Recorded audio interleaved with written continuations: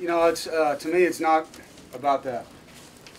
It's about these players and these coaches hanging together amidst a lot of heartbreaking days and negativity and doubt, and we didn't. And the guys just kept fighting with each other and for each other, and they knew where our program is headed. And that's what this is about. This has nothing to do with a bowl game.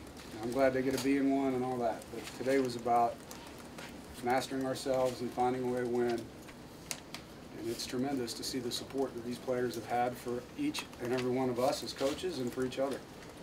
I'm proud of them. I'm going to win this game. I guarantee to win. And that's because I believe in my brothers, I believe in my coaching staff, and that's what happened.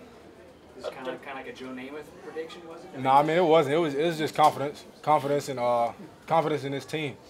Knowing that we can go out there on any given day, line up against anybody, and get the W. We could have easily gave in after last week and just hung our heads, but we kept our heads held high. And we went out here and fought today. You know, and we beat our rivals, and we're going on to a bowl game, which is great for our coaching staff and these players. No doubt. I'm so happy for our team. I'm so happy for the guys. So happy for our coaching staff. You know, to come in here and play a good UNC team at their place. You know, just really happy to get a win. And obviously, you know, we're bowl eligible now, so you know, very happy. Gonna definitely celebrate tonight. Yeah, well, you know, obviously rivalry week and UNC versus NC State. You know, the two teams in North Carolina. So I was definitely excited for it.